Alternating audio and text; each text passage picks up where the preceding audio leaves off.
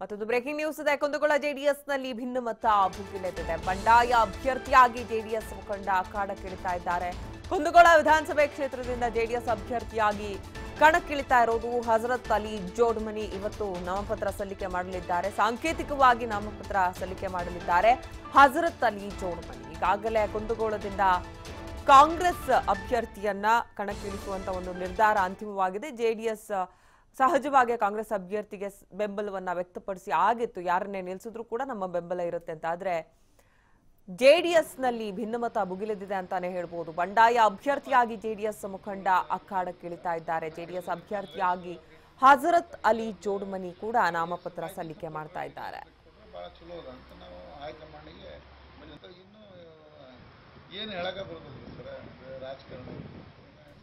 ಇನ್ನು ಬಂಡಾಯ ಅಭ್ಯರ್ಥಿ ಜೊತೆ ನಮ್ಮ ಪ್ರತಿನಿಧಿ ಯಲ್ಲಪ್ಪ ಸೋಲಾರ್ಗೊಪ್ಪ ಒಂದು ಚಿಟ್ಚಾಟ್ ನಡೆಸಿದ್ದಾರೆ. ಅವರು ಏನು ಹೇಳಿದ್ದಾರೆ ಕೇಳೋಣ ಬನ್ನಿ. ಕುಂದಗೋಳ ಉಪಚುನಾವಣೆ ದಿನದಿಂದ ದಿನಕ್ಕೆ ರಂಗೇರ್ತಾ ಇದೆ. ಈಗಾಗಲೇ ಕಾಂಗ್ರೆಸ್ಸಿಂದ ಕುಸುಮಾ ಶಿವಳ್ಳಿ ಫೈನಲ್ ಆದರೆ ಬಿಜೆಪಿಯಿಂದ ಎಸ್.ಐ. ಚಿಕ್ಕನಗೌಡರು ಫೈನಲ್ ಆಗಿದ್ದಾರೆ. ಆದರೆ ಜೆಡಿಎಸ್ ತನ್ನ ಮುಂದಿನ ನಡೆ ಏನು ಅನ್ನೋದು ಇನ್ನೂ ನಿರ್ಧಾರ ಮಾಡಿಲ್ಲ. ಆದರೆ ಈಗಾಗಲೇ ಒಬ್ಬರು ಜೆಡಿಎಸ್ ಅಭ್ಯರ್ಥಿ ಆಗಿರುವಂಥವರು ಪಕ್ಷೇತರ ಅಭ್ಯರ್ಥಿಯಾಗಿ ಇವತ್ತು ನಾಮಪತ್ರಕ್ಕೆ ಸಲ್ಲಿಕೆ ಮಾಡಲು ಮುಂದಾಗ್ತಾ ಇದ್ದಾರೆ.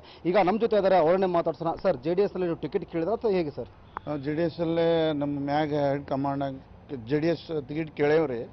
ನಮ್ಮ ಗುರು ಕುಮಾರಸ್ವಾಮಿ ಅವರಿಗೆ, ನಮ್ಮ ಹೊರಟ್ಟಿ ಸಾರ್ಗೆ, ಕೋನ್ರೆಡ್ಡಿಗೆ, ದೇವೇಗೌಡ ಸಾಹೇಬ್ರಿಗೆ ಎಲ್ಲರೂ ಕೇಳೇನಿ. ಈಗ ನೋಡೋಣ, ನಾಮಿನೇಷನ್ ಇದನ್ನು ಕೊಟ್ಟೇವ್ರಿ. ಅವ್ರು ನೋಡೋಣ ಅಂತ ಕರೆದಾರ್ರಿ. ಸೋಮವಾರ ದಿವಸ ಕರೆದಾರ, ಮ್ಯಾಗ ಮಾತಾಡಿ ಇದನ್ನ ಮಾಡ್ತೀವಿ ಸರ್. ಇವತ್ತು ಎಷ್ಟು ಜನರ ಜೊತೆ ನೀವು ನಾಮಿನೇಷನ್ ಮಾಡಾಕ್ತೀರಿ ಸರ್? ಎಷ್ಟೊತ್ತಿಗೆ ನಾಮಿನೇಷನ್ ಮಾಡ್ತೀರಿ? ಇದನ್ನು 11:10 12 ಗಂಟೆಗೆ ಮಾಡ್ತೇವ್ರಿ ಸರ್. ಈಗ ನಾಮಿನೇಷನ್ ನಮ್ಮ ಅಭಿಮಾನ ಬಳಗ ತೊಗೊಂಡು ನಾಮಿನೇಷನ್ ಮಾಡ್ತೇವ್ರಿ ಸರ್. ಅಲ್ಲ, ನೀವು ಲಾಸ್ಟ್ ಟೈಮ್ ಪಕ್ಷೇತರ ಅಭ್ಯರ್ಥಿಯಾಗಿ ಸ್ಪರ್ಧೆ ಮಾಡಿದ್ರಿ, ಈಗ ಮತ್ತೆ ಪಕ್ಷೇತರಾಗಿ ಸ್ಪರ್ಧೆ ಮಾಡ್ತಾ ಇದ್ರಿ. ಯಾಕೆ ಒಂದ್ ವೇಳೆ ಜೆಡಿಎಸ್ ಟಿಕೆಟ್ ನಿಮ್ಗೆ ಸಿಗದಿದ್ರೆ ಏನು ಮಾಡ್ತೀರಿ? ಮುಂದೆ ನೋಡೋಣ್ರಿ, ಕಮಾಂಡ್ ಏನು ಡಿಸಿಷನ್ ತೊಗೊಂತೈತಿ ಅದಕ್ಕೆ ನಾವು ಭದ್ರ ಅಂತ ಅದೇವ್ರಿ ಸರ್. ಅಲ್ಲ, ಒಂದ್ ವೇಳೆ ಹೈಕಮಾಂಡ್ ಇಲ್ಲ ನಾವು ಕಾಂಗ್ರೆಸ್ಗೆ ಬೆಂಬಲ ಕೊಡೋಣ, ನೀವು ಪಕ್ಷೇತರ ಅಭ್ಯರ್ಥಿಯಿಂದ ನೀವು ವಾಪಸ್ ತಗೊಳ್ಳಿ ಅಂದ್ರೆ ಏನು ಮಾಡ್ತೀರಿ? ಮುಂದೆ ನೋಡೋಣ್ರಿ ಸರ್. ಮುಂದೆ ನಮ್ಮ ಕ್ಷೇತ್ರ ಹೈಕಮಾಂಡ್ ಏನು ಹೇಳ್ತಾರೆ ಅದನ್ನು ನೋಡಿ, ನಮ್ಮ ಕ್ಷೇತ್ರದ ಎಲ್ಲರ ಮತಕ್ಷೇತ್ರದ ಅವ್ರೇನು ಡಿಸಿಷನ್ ತೊಗೊಂತಾರ ಅವ್ರು ಕೂಡ ಚರ್ಚೆ ಮಾಡಿ ಆಮೇಲೆ ನಿಮಗೆಲ್ಲ ಮಧ್ಯಮದವ್ರಿಗೆ ತಿಳಿಸ್ತೇನೆ. ಅಲ್ಲ, ಒಂದು ವೇಳೆ ನಿಮ್ಮ ಕ್ಷೇತ್ರ ಜನ, ನಿಮ್ಮ ಅಭಿಮಾನಿಗಳು ಏನಾದರೂ ಪಕ್ಷೇತರ ಅಭ್ಯರ್ಥಿಯಾಗಿ ನೀವು ಸ್ಪರ್ಧೆ ಮಾಡಿ ಅಂತ ಹೇಳಿದ್ರೆ? ಅದೇ ಸರ್, ಈಗ ನಿಮ್ದು ಎಲ್ಲರೂ ಕರೆದು ಅದನ್ನು ಹೇಳಿ ನಿಮ್ಗೆ ನಿಂದಿರ್ತೇನೆ ರೀ ಸರ್. ಮತ್ತೆ ಮುಂದೆ ಒಟ್ಟು ಕಣಕ್ಕೆ ಇಳಿದಂತೂ ಪಕ್ಕ ಸರ್.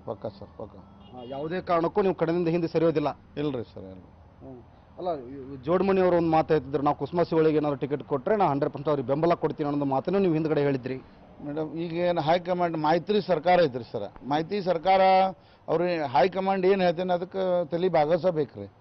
ಮತ್ತು ಅದನ್ನು ಅವ್ರಿಗೆ ಮಾಡಂದ್ರೆ ಮಾಡೋಣ್ರಿ, ಇಲ್ಲ ಅಂದ್ರೆ ನಮ್ಮ ಅಭಿಮಾನ ಏನು ಹೇಳ್ತಾರ ಅದಕ್ಕೆ ನೋಡಿ ಇದನ್ನು ಮಾಡಕ್ಕೆ ಬರ್ತೈತೆ ಸರ್. ನಮಗೆ ಹೈಕಮಾಂಡ್ ಇನ್ನೂ ಯಾವುದೇ ರೀತಿಯಾಗಿ ಸ್ಪಷ್ಟತೆ ನೀಡಿಲ್ಲ. ಒಂದ್ ವೇಳೆ ನೀವು ಪಕ್ಷೇತರ ಅಭ್ಯರ್ಥಿಯಾಗಿ ಕಣಕ್ಕಿಳಿ ಅಂದರೆ ಕಣಕ್ಕಿಳಿತೀನಿ, ಇಲ್ಲ ನಾನು ಹೈಕಮಾಂಡ್ ಏನೇ ಹೇಳಿದ್ರು ಅದಕ್ಕೆ ಬದ್ಧವಾಗಿದ್ದೀನಿ. ಆದರೂ ನನ್ನ ಅಭಿಮಾನಿಗಳೇ ಮಾತು. ಅಭಿಮಾನಿಗಳು ಒಂದು ವೇಳೆ ನನಗೆ ನೀವು ಪಕ್ಷೇತರ ಅಭ್ಯರ್ಥಿಯಾಗಿ ಸ್ಪರ್ಧೆ ಮಾಡಿ ಅಂದರೆ ನಾನು ಕಣಕ್ಕಿಳಿಯಲು ಸಿದ್ಧ ಅನ್ನೋದು ಹಜರತ್ ಅಲಿ ಅವರ ಮಾತು.